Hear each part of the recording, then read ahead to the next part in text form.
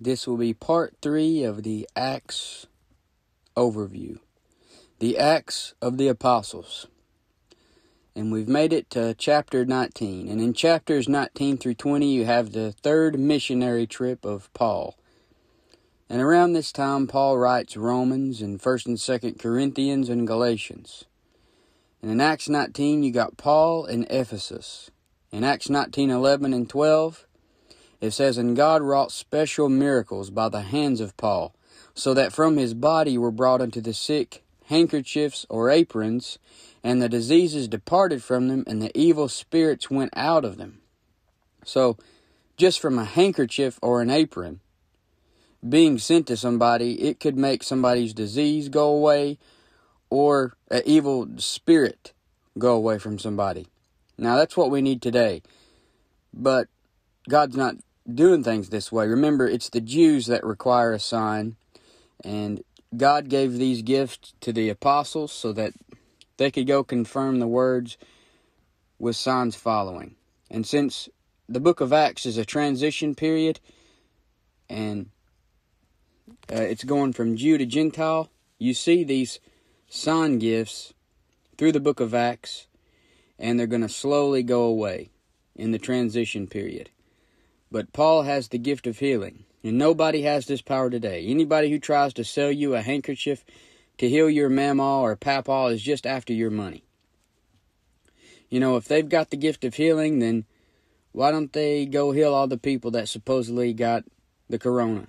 Or why don't they go get the evil spirits out of Lady Gaga? Why don't they send some handkerchiefs to Hollywood and get the evil spirits out of everybody? It's because they don't have these gifts. In Acts 19:19, it says, "Many of them also which used curious arts brought their books together and burned them before all men. And they counted the price of them and found it 50,000 pieces of silver." So they had some bad books. They which used curious arts brought their books together and they burned them. This reminds me of when I got saved and I threw out all of my rock CDs. And, you know, somebody said, "Why don't you just sell them?" Well, I don't want to sell my rock CDs to somebody so that they can go down the same road that I was going. You know, that wouldn't make sense. But look at the outcome of what happened when they got rid of those books. It says in Acts 19:20, "So mightily grew the word of God and prevailed." So by getting rid of those things, you let the word of God grow in your life. So mightily grew the word of God. You get rid of that junk and get in the book and watch the word of God grow in you. And then in Acts 20, Paul raises Eutychus from the dead. Eutychus was asleep while Paul was long preaching. In Acts 20 and verse 9, it says, "And there stood in a window a certain young man named Eutychus, being fallen into a deep sleep, and as Paul was long preaching, he sunk down with sleep, and fell down from the third loft, and was taken up dead. And Paul went down and fell on him, and embracing him said, Trouble not yourselves, for his life is in him." So Paul obviously had the signs of an apostle. He brought Eutychus back. And Mark 16:17 through 20, like I said before, that shows you the signs the apostles had that the Lord gave to them so that they could confirm the word with signs following. These signs are what you see throughout the book of Acts.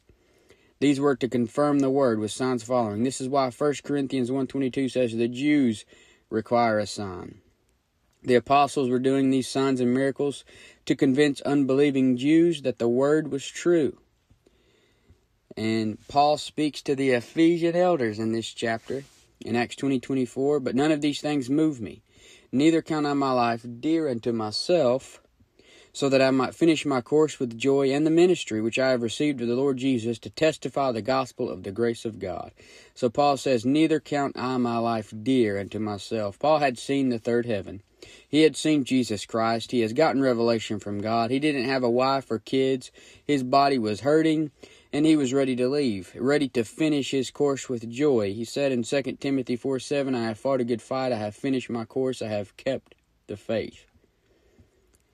In Acts 20:26 through 27, it says, "Wherefore I take you to record this day, that I am pure from the blood of all men, for I have not shunned to declare unto you all the counsel of God.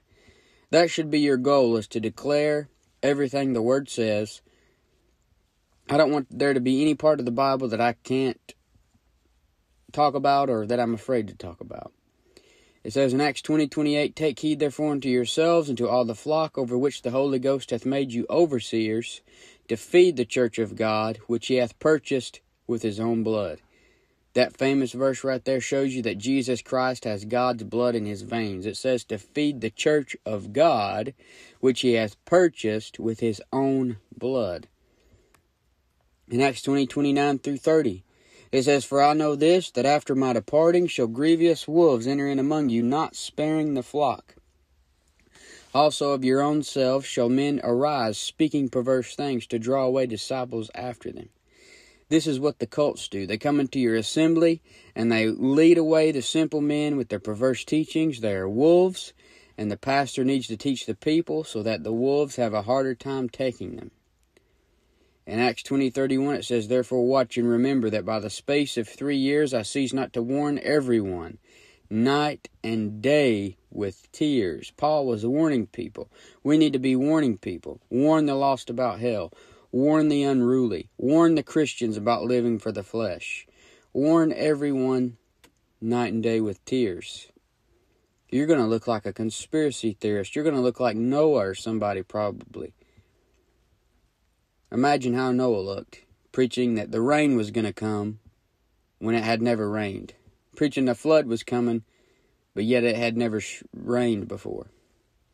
In Acts 21, Paul goes to Jerusalem, and 21 through 28, you have Paul's arrest and journey to Jerusalem.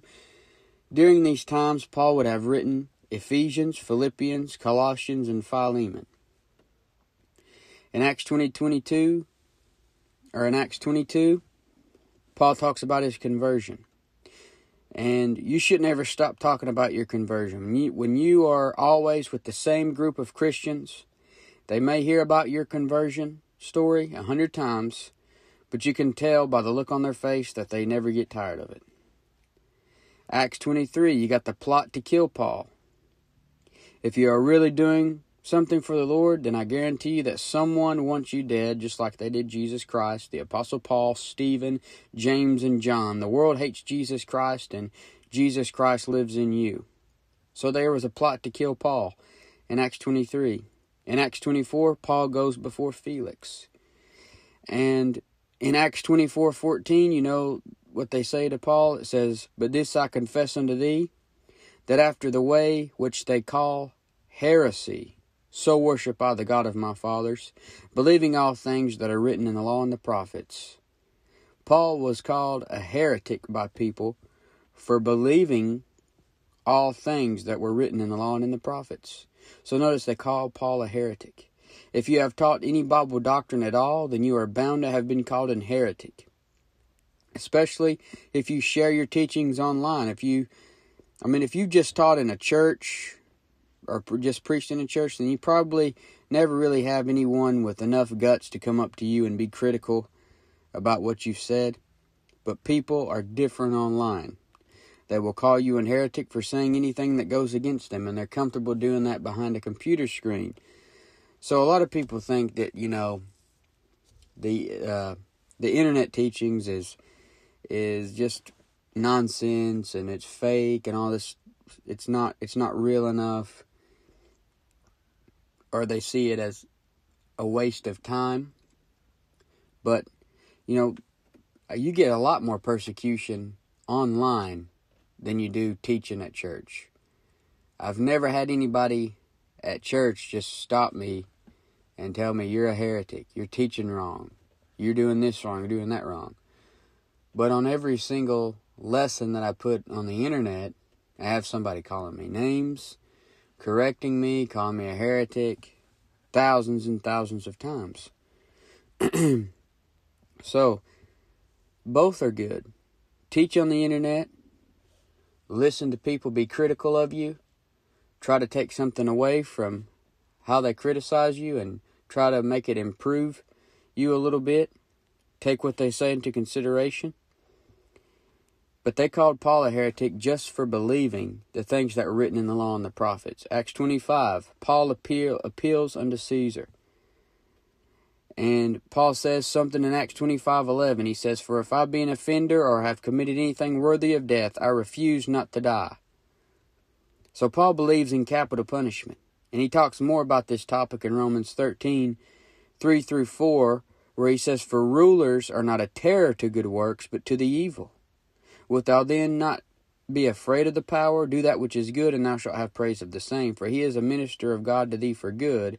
But if thou do that which is evil, be afraid. For he beareth not the sword in vain. For he is the minister of God, a revenger to execute wrath upon him that doeth evil." So Paul talked about the thing of capital punishment a couple times. He's for capital punishment. The Bible's definitely for it.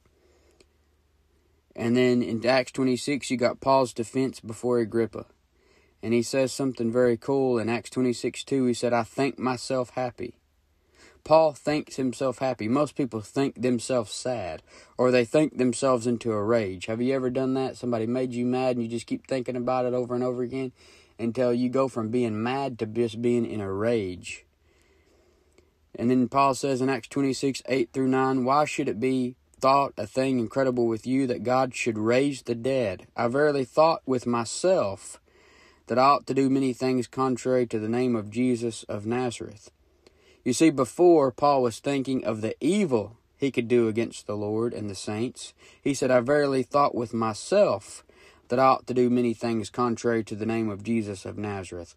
Now he is thinking himself happy. Paul started serving God and he got happy. That's how you get happy. You just go around, try to serve God, try to serve others, and that's how you get happy.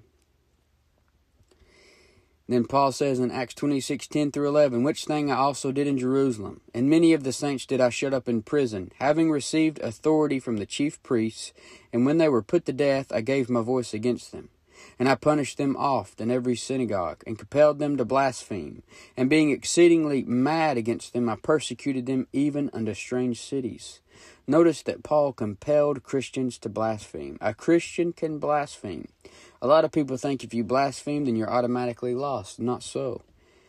Acts 26:24, "And as he thus spoke for himself, Festus said with a loud voice, Paul, thou art beside thyself. Much learning doth make thee mad." You see, when you learn the Bible and you start saying it in the world, out in public, the world will begin to think you are a madman. They said, "Paul, you're mad. You're beside yourself. Much learning doth make thee mad." You know, if I told everybody that I came in contact with everything that I believed, they would think I was nuts. In Acts 26:28-29, "Then Agrippa said unto Paul, Almost thou persuadest me to be a Christian. And Paul said, I would to God that not only thou, but also all that hear me this day were both almost and altogether such as I am, except these bonds." He was almost persuaded. Agrippa was almost persuaded. And almost persuaded will lead you to hell just as quick as complete rejection. In Acts 27, you got the shipwreck. In 1 Timothy 1:19, Paul said, "Holding faith and a good conscience, which some, having put away concerning faith, have made shipwreck." Don't make shipwreck of things. Trust Paul. He told them what was going to happen. In Acts 27:9-11, it says, "Now when much time was past, and when sailing was now dangerous, because the fast was now already past, Paul admonished them, and said unto them, Sirs, I perceive that this voyage will be with hurt and much damage, not only of the lading and ship, but also of our lives. Nevertheless, the centurion believed the master and the owner of the ship, more than those things which were spoken by Paul." So, they didn't trust Paul, and they made shipwreck. Just like that verse, that's what it reminds me of, is that verse, "Which some, having put away concerning faith, have made shipwreck." For example, if you go to the Old Testament and read about sacrificing animals, and you take that over the Pauline epistles, then you're going to make shipwreck. You see, these people in Acts 27:11 says, "Nevertheless, the centurion believed the master and the owner of the ship more than those things which were spoken by Paul. You know, the Old Testament law was our school master to bring us to Christ. And Paul is our apostle for today. He tells us New Testament salvation. So if you go to the Old Testament and go back there and you read about, well, I'm supposed to sacrifice animals, and you do all these things, and you take that over the Pauline epistles, then you're going to make shipwreck concerning the faith. You're going back to the schoolmaster, and you're trying to get salvation through that when the schoolmaster was just to lead you to Christ. The Old Testament is just as much the Word of God, but Jesus Christ is the perfect sacrifice. Paul preaches the blood of Jesus and not the blood of bulls and goats. Listen to Paul first. Filter everything through the Pauline epistles. All the Bible is right. There's no errors in the Bible, but some of it was directed doctrinally towards other people. And some of it's directed doctrinally towards you. In Acts 27:21, but after long abstinence, Paul stood forth in the midst of them and said, Sirs, you should have hearkened unto me, and not have loosed from Crete, and to have gained this harm and loss. He said, Paul tells them, you should have hearkened unto me. And he says in 1 Corinthians 11:1, be ye followers of me, even as I also am of Christ. So follow Paul. Acts 28, you got Paul at Melita. In Acts 28:3-4, and when Paul had gathered a bundle of sticks and laid them on the fire, there came a viper out of the heat and fastened on his hand. And when the barbarians saw the venomous beast hang on his hand, they said among themselves, no doubt this man is a murderer, whom though he hath escaped the sea, yet vengeance suffereth not to live. So they think, wow, he survived a shipwreck, and now as soon as he gets off of the shipwreck, he's getting bit by a snake. So they think, wow, this guy must be a murderer, because it's just bound for him to die. He escaped death one time, and now death's coming back around to get him again. And as a lost person, I watched all kinds of wicked movies I should not have watched. Now, I make a mention of a lot of movies, and that's because that's what my lost life revolved around, was movies and music and things like that. And there was a movie that came out when I was really little, like 8 or 9, called Final Destination. And every time this guy would escape death, the very next day another thing would happen, and he would have to escape it again. Just he kept cheating death, and death kept coming back for him. And every Hollywood movie steals their plot from the Bible. Right here you got this. They think this is these guys must have seen Final Destination. They think, well, he escaped the shipwreck, and now he's about to get bit by a venomous snake. So this shows Paul had the sign gifts of the apostles, because he could get bit by a venomous snake and just shake it off. Just like in Mark 16:18, where Jesus said they shall take up serpents. You know, they could get bit by a snake, it wouldn't kill them. Paul was bit by a venomous snake, it wouldn't kill him. Paul could take up serpents better than any snake handler in the mountains of Tennessee. He could get bit by venom from the Marvel comics, and it wouldn't even be as bad as a mosquito bite. He had the signs of an apostle. And it says in Acts 28:5-6, and he shook off the beast into the fire and felt no harm. Howbeit they looked when he should have swollen or fallen down dead suddenly. But after they had looked a great while and saw no harm come to him, they changed their minds and said that he was a god. Nope, no god. He just had the sign gifts. Inspirationally speaking, when the serpent bites you, then you need to try and shake it off and keep going. Just like Paul did. You know, through your Christian life, the serpent's going to bite you. The devil. You're just going to have to shake it off and keep going for God. Then in Acts 28:23-24, when they had appointed him a day, there came many to him in his lodging. and to his lodging, to whom he expounded and testified the kingdom of God, persuading them concerning Jesus, both out of the law of Moses and out of the prophets, from morning till evening. And some believed the things which were spoken, and some believed not. So Paul went through and shows them Jesus on every page of the Old Testament, in the law of Moses, and out of the prophets.